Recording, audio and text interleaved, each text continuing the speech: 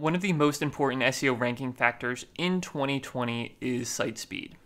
Look, Google knows exactly how fast your website is, and because Google wants the best experience for its users, it's not going to shoot itself in the foot and send hundreds or thousands of visitors to your website if it's slow.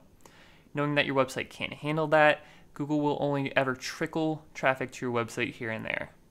The bottom line is, if you want your website to grow, the first step is to ensure that your website host can handle that type of traffic. Knowing this, I signed up for a Kinsta and a wpengine account. Through a series of speed tests, I was able to determine which one is the fastest, and to my surprise, there was a huge difference in site speed between the two. In this video, I'll explain how I conducted the speed tests and we'll dive into some numbers.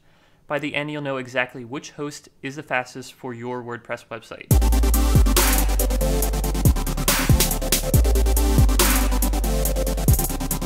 Alright, let's get into this. To ensure a level playing field, I created a test client server in Tokyo and two identical WordPress websites in Singapore, one that's hosted on Kinsta and one that's hosted on wpengine.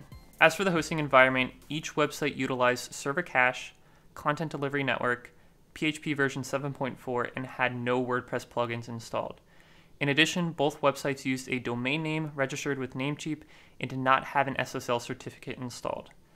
Finally, the WordPress website itself contained a single 1,500-word blog post with 3 images. Now, what about the actual tests? Well, the browser used to conduct the tests was Google Chrome, and between each individual test run, the browser cache was cleared to simulate a user visiting the page for the first time. For each host, I ran a series of 100 back-to-back speed tests with sitespeed.io.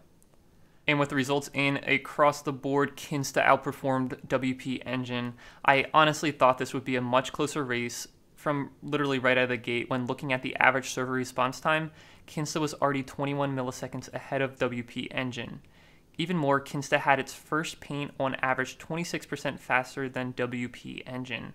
Finally, and probably most importantly, Kinsta really showed its power with an average page load time of just 852 milliseconds.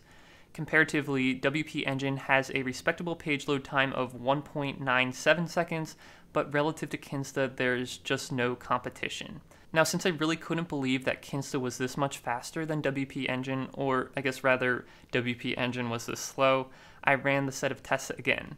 As you might expect, I saw very similar results. wpengine did slightly better this round, but still nowhere near Kinsta when it comes to performance.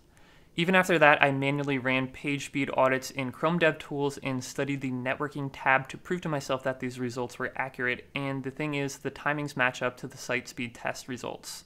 Now look, this is all very interesting because wpengine is actually able to compress web pages better than Kinsta. You can see here that wpengine compressed the same exact WordPress website to a size of 635 kilobytes, while Kinsta compressed down to 638 kilobytes. While the compression size difference of just 0.5% isn't substantial, every byte counts when it comes to site speed. As you know, the less data that needs to be transferred, the faster a web page will load. Unfortunately, even with this advantage, Kinsta is still able to deliver web pages faster than wpengine. So that just goes to show that on the surface, these two hosting providers seem identical. You know, they have a similar pricing structure and promises to be the best managed WordPress host. However, when it comes to site speed, there is one clear winner. Now, I'm personally genuinely interested in hosting my own WordPress websites on the fastest infrastructure, so it's nice to be able to promote a product that I use and I love. I've partnered with Kinsta to spread the word about their managed WordPress hosting, and in doing this, I receive a commission when you sign up for a hosting plan with Kinsta when you use my referral link below. With that said, if you have any questions about hosting with Kinsta, let me know in the comments below.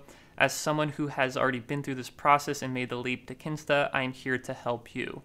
My name is Tony, and this has been Tony Teaches Tech. If you like this video, give it a thumbs up. If you really liked it, subscribe for more. And if you do, I'll see you in the next one.